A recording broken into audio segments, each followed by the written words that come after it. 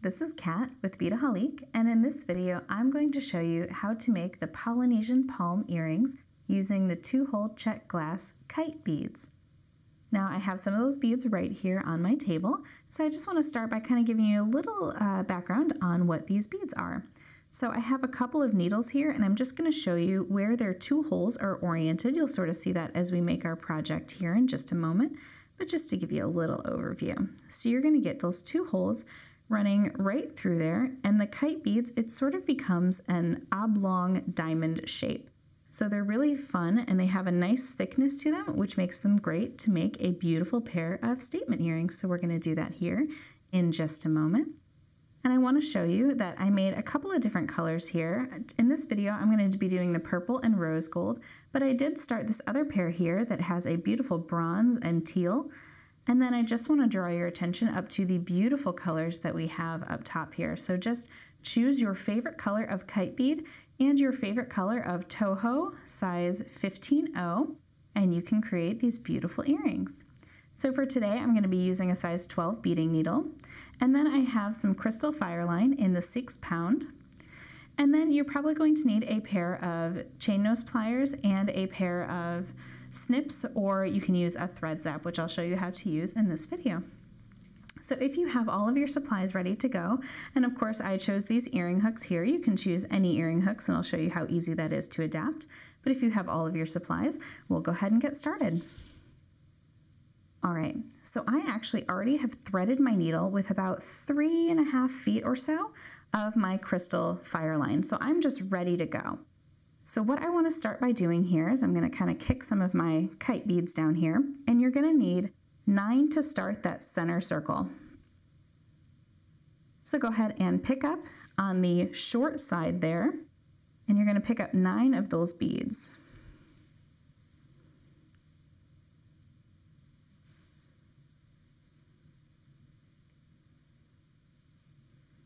Let's see, 6, 7, 8, and 9. And I'm going to slide them all the way down towards the end of my thread. And I don't need a very long tail, maybe about 6 inches or so. And I'm just going to take them and tie an overhand knot, bringing them together here.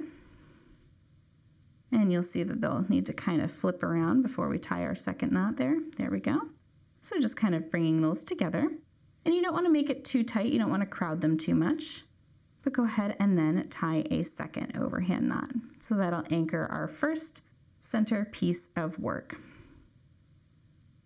All right, and just because I want to get my original tail out of the way right away, what I'm going to do is I'm going to thread a second needle onto that side. And I'm just going to weave this through a couple of the adjacent beads.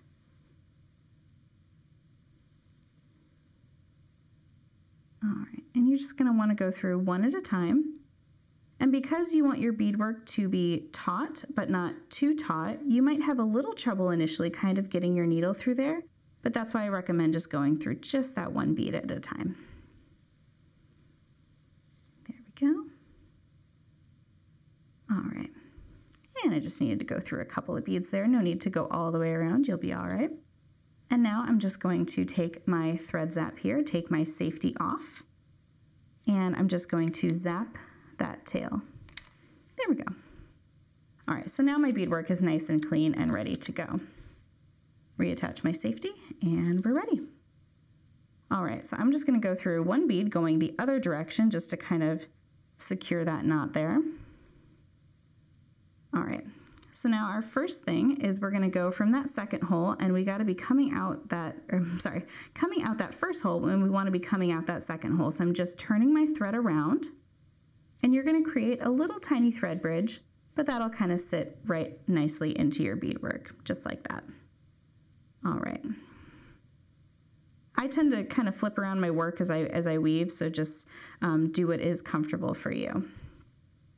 All right, so now we're going to pick up one seed bead, and let me put some closer down here.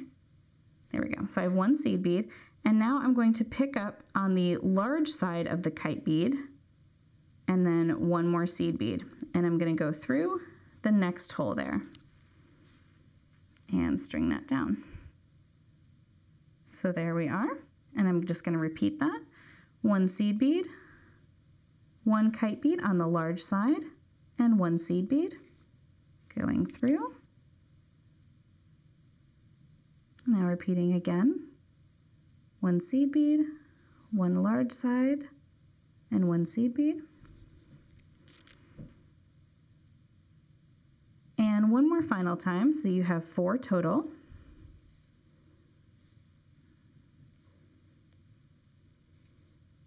All right, there we go. And now this is what our beadwork looks like. So now I'm going to continue to go all the way up and around the top, but instead of adding additional kite beads, I'm just going to be adding 3 seed beads in between. So just picking up 3 seed beads and going into the next kite bead there. There we are. Picking up 3 seed beads, going into the next kite bead, and just all the way around until you get back to the other side.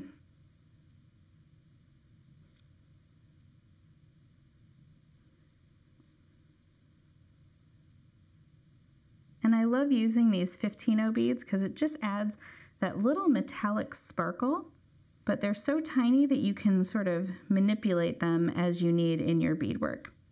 Okay, so I'm coming to the other side here, so you can see that I'm going through that kite bead. And what I'm going to do now is I'm going to go through the next seed bead, through the kite bead, and you can do this 1 bead at a time. If it's not working, again, don't force it. These are glass beads, so you don't want to go too far. All right, oops. And don't tug it out of your fingers. All right. So now I am coming out the side of my kite bead right there. So what I'm going to want to do is turn my thread around so that I'm coming out the second hole of my kite bead. So let me just kind of lay my work down so you can sort of see. So we added our kite beads along the bottom and then added 3 coming up and over the top, and then came down through here and around through that kite bead. Now you'll notice I did not pick up this particular seed bead right here, so we're going to leave him just where he is. So now we're coming out this direction. All right, so the first thing I want to do is I want to pick up a kite bead on the large side and go ahead and slide that all the way down so that it sits nice and flush like that, so it's sort of jutting out. All right, and now what I want to do is I want to pick up 1 seed bead, and I want to go right back through that hole I just strung, because what I'm going to do is I'm going to capture that seed bead. So make sure that is nice and taut. All right, and now what I'm going to do is I'm going to pick up another kite bead here on the large side, and now I'm going to pick up 3 seed beads, pick up another kite bead on the large side, and I'm going to go into that second hole on that next kite bead right there. And I'm just going to repeat. So pick up another kite bead, 3 of my seed beads, another kite bead, and I'm going to go into the next one. There we go. And picking up a kite bead, 3 seed beads, that other kite bead there, and I'm going to go into that last hole. All right, so let me show you where our work is at this point. We've just strung that bottom row there, going through each of the 3. So now what I'm going to do is I'm going to start to connect, but instead of going and adding 1 more kite bead and adding that extra bead, you're going to see how it's a little bit different. So I just need 1 more kite bead down here because we want to finish off our look. So now what you're going to do is you're going to add, there we go, just give me a little tug. We're going to add 5 of our seed beads here. All right. And what I'm going to do is I'm going to go down to the next hole there.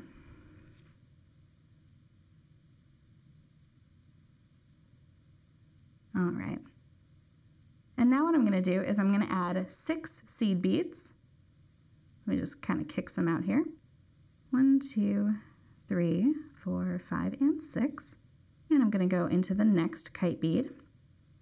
And now because the spaces are uneven, what I'm going to do is I'm going to only add 3 seed beads.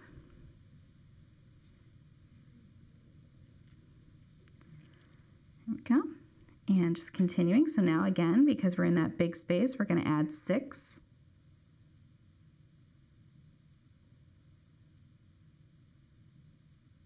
There we go. And now add 3.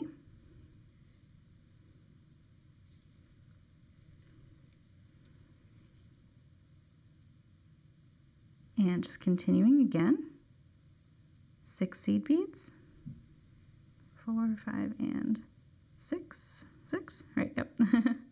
Always double check before you move on. 1, 2, and 3. And last one, 6 seed beads, 1, 2, 3, 4, 5, and 6, and going through that kite bead. Oops. And it looks like I found a little seed bead that has a smaller hole. So this can sometimes happen. All right, he's the culprit. So I'm just going to set him aside. So I have 1 seed bead, 2, 3, 4, 5, and let me pick up a fresh one. And just go ahead and slide that over my needle. Oops. This one too. Or maybe that was the one. Just set them aside. Sometimes this can happen with Toho seed beads. It can happen with actually a lot of seed beads, so don't get frustrated. It just, sometimes they're just not perfectly coated. There we go. But in this whole time I've been doing it, I've only found 1, so that's actually pretty good. All right, so now what I'm going to do is I'm going to add 4 seed beads, 2, 3, and 4. And what I'm going to do is I'm going to catch and go through the seed bead that is already there to complete those 5, just like so. All right, and now what I'm going to do is I'm going to pick up, let's see, 1, 2, 3, 4, and 5. And now what I'm going to do is I'm going to go through and I'm actually going to catch all 3 of these seed beads coming up the side there. So I'm just connecting this all together. There you go. So you have that nice little bridge and that nice little connection. Now just continue your thread pass. And again, we're getting a little tight with our thread, so just be gentle and just kind of wiggle your work around. You can go through 1 kite bead, or you can see I just caught one of my seed beads there, but we're going to go all the way up and through. And when we get to our top portion here, we're going to be adding on that loop to create that nice little loop for our earring hook. So you're going to go through, you can see I'm at the top one right here. So I'm going through 1 seed bead here. And now I'm going to pick up 5 seed beads, 4 and 5. Skipping over that center seed bead, and I'm going to go into that 3rd seed bead there, and I'm actually going to try to go down through that kite bead as well, all in one step. There we go. So I create that nice little loop at the top. All right, so now we're just going to continue to get all the way around here to connect up the rest of our beadwork. And we are almost finished. There's going to be 1 more embellishment that we're going to add to the bottom here. All right, and 1, 2, 3, 4, and 5. And go ahead and go through all of those seed beads. You might not be able to catch them all at once.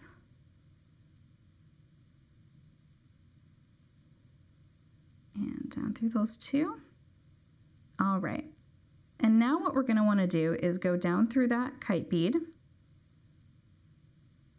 And again, we're getting a little thick, but don't worry about it. You'll just work your way through. All right, so now I'm coming out that kite bead right there. And what I want to do is I want to go into only the first 2 seed beads, because what I'm going to do now is I'm going to pick up 3 seed beads. I'm going to skip over 2. Don't knock them off your needle though. 1, 2, 3. Okay, 3 seed beads. skipping over 2. So then now you're just going to kind of wiggle your needle in to go through the last 2 seed beads right there. And this is just going to create that nice little extra touch of embellishment at the bottom. So now we're going to continue going through that kite bead. And go through all 3 of those seed beads. Trying to do this all at once, but definitely be patient. Going through that kite bead there. And you're only going to do that little embellishment on the places where we have those 6 seed beads. So here again, we're just going through 2.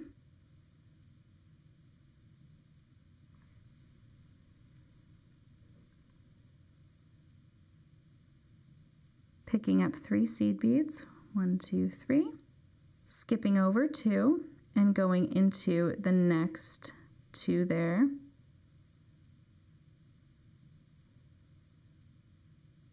Oh, I'm trying to get greedy by going through my kite bead all at the same time.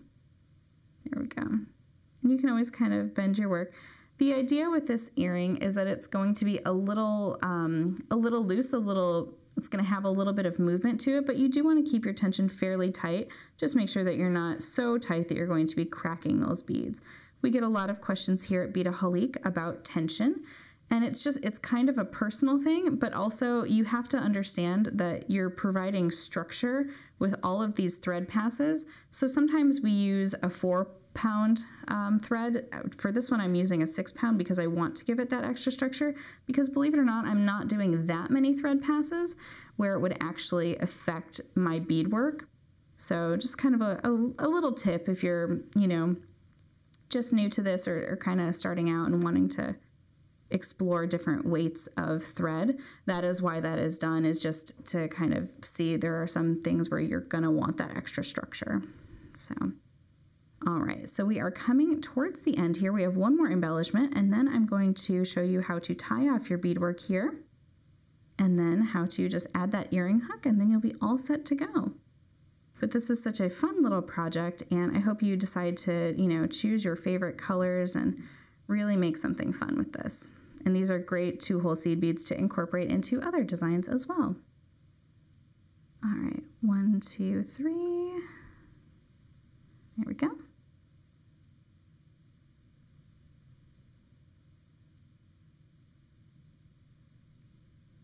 Looks like I was just going to get one on that pass. All right, now I'm going through that second seed bead there. And I know these are tiny, but I hope I've done a good job of explaining for you here today. And now I'm just going to kind of go up through the next few seed beads here and follow my thread pass. And when you feel that you're at a comfortable spot, just take your needle, and you can see that I've caught my thread under there, and I'm just going to loop it around, take my needle through, and just tie a little knot. Give it a nice little tug, make sure that is nice and tight. And now I'm just going to kind of wiggle my needle through a few more here. And I'm just going to go up the side just to give it a little extra security. All right. There we go. And I'm just going to do one more little knot.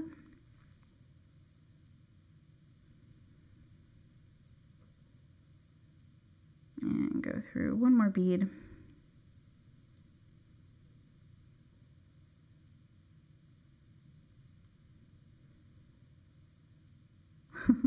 I just want one more bead, just for security. All right, there we go. All right, so that is our earring. So now I'm going to zap off that thread, and you can see that I have at least a good foot left over. So, I always say better safe than sorry with the amount of thread that you're going to use. So, but it's up to you. I used about 3.5 feet or so, but you can probably get away with 2. Just I like to have a little bit extra. All right, so the last step is to take those chain nose pliers and take our earring hook here, and you're just going to gently bend it open, slip it onto our earring here, and bend it close. And this is the same technique you would do as if you were opening and closing a jump ring. So there you are. That is how to make the Polynesian palms earrings. I hope you enjoyed this video. If you did, be sure to hit the subscribe button below. And as always, you can find all of these supplies and even more videos at beadaholique.com.